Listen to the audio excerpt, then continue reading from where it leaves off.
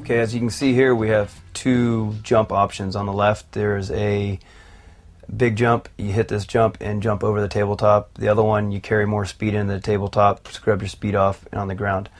I go to a lot of local tracks, a lot of amateur races, and I see these guys just catching huge air. So when they come in, you know, they talk to their girlfriends, and girlfriends taking pictures, and look how badass I am, I can jump this big jump.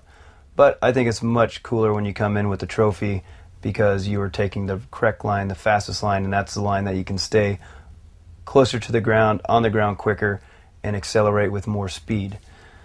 Air, you know, is the cool factor, but you know, when you got an option like that and you can hit it so hard and stay so low and get on the ground so quick, that's always going to be the fastest way. And you also have to be aware enough that if there's big holes coming into it, big ruts coming into it, mud, whatever it is that's going to slow you down on that side, okay, then maybe the other side might be quicker. So pay attention, keep your eyes open, and look. And try both lines in practice. Even if you know one line's slower, try that line too, because you might be stuck there 1-2 laps in the race. You don't want to have to do it in the race without knowing what's on the other side or how it's going to feel or how it's going to kick you. So always pay attention to both lines.